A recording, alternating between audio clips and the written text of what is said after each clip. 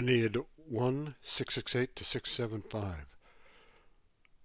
Frater ut Aeneas pelago tuus omnia circum litera jactetur, odiis Junonis acerbi. Now, we're going to flip-flop this. This is an anastrophe. This is going to be that. It's going to be a big old substantive clause. It's called a substantive clause. It really, oh, I'm sorry. It goes all the way to the end here. And the main verb is here, nota est tibi. It is known to you. And notice how Virgil delayed this very late in the sentence. It is known to you that, and here comes the substantive clause. I call it a substantive clause because it basically acts as a noun. It's like it's the subject of this nota est. That your brother Aeneas, all around all the shores on the sea, jactetur, is tossed. Now, this is a true passive. This isn't deponent. This is not a Greek middle, which we've seen before. This is a true passive. When you see passive verb form, look for that ablative, and there it is right there. Ablative of means. How he was tossed by the hatred of harsh Juno. That's known to you. This is A because it's neuter, plural, nominative. All these things are known to you. And listen to the sound here. Nostro doluisti saepe dolore. So these two sounds making a nice bridge for us. And they are cognate, right? You grieved often with our grief. Lovely. Nunc, now, Phonisa dido, Phoenician dido, tenet, holds, indicative, blandisque morator, and delays with flattering vocibus terms, et vereor, and I am afraid, quo se Eunonia vertant hospitia, to what direction, or whither, Juno's kindnesses turn themselves. All right, so this is the subject. Here's your verb. It's present subjunctive in an indirect question. The question word is quo, in what direction, to where, and the dio is say. Sui sibi say. So we have a verb of fearing, and then a question verb. It could also be a clause of fearing, yes, but we have a question word here, so that kind of trumps it, I guess. I would take either answer, though.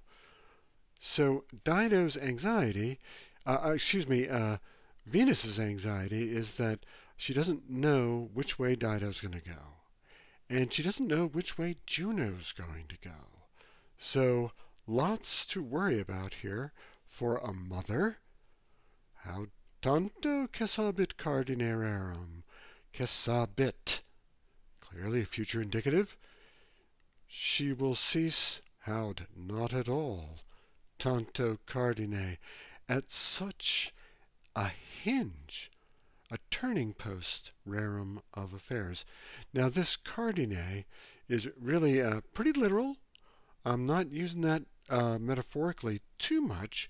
It literally is this sort of post that was stuck into a door, right? Door is here, and the post went into the floor and the ceiling, and that's what let it hinge.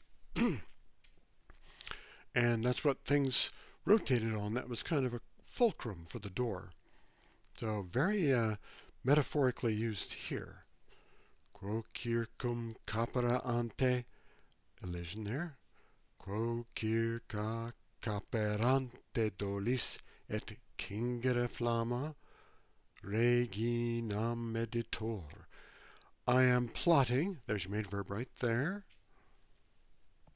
For this reason,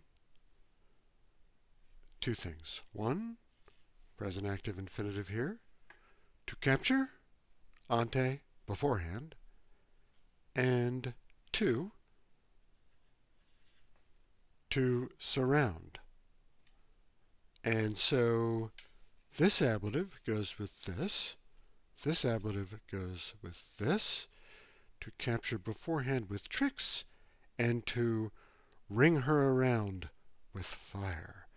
Fire, this is a persistent metaphor in the Aeneid. We have instances of people becoming inflamed with love, cities burning, Troy burning, Carthage burning, the queen burning with love. So keep your eye on flames and conflagrations. And so here we've got a nice synthesis word order here. A, B. And Reginam, she's the DO of both of these infinitives. Poor queen is unaware of these plots and machinations that are being made against her. I'm plotting this. Nay. Okay, so this is negative purpose clause here. You can see I wrote that here, negative purpose. That's why we've got a present active subjunctive, mutat.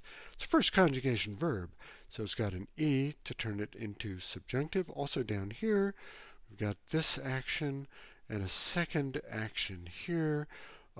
Teneatur, this is also a present subjunctive. It's passive. So these two actions are the verbs of the purpose clause. Lest she change herself, change her mind. That's the idea there. And we're talking about Dido here. Quo numine, by some divine intervention. And this quo is short for aliquo because after si nisi numen ne, the ali in aliquis goes away. And so that did go away, leaving quo, meaning the indefinite adjective, lest any divine will change her mind. And then, but instead, and ut is left out here. So ne up here for negative purpose, ut down here for positive purpose. She follows up with what she does want to have happen. She's plotting in order that magnaenei mecum tereatur amore, that she be held with me with a great love. Look at that span there. With the great love of Aeneas. And yeah, you guessed it. We got another hoagie here. Here's half the bun here, half the bun here. This magno is modifying this ablative of means here. This is an ablative after a passive verb form. When you see a passive verb form, look for the ablative of means right there. And there it is, amore.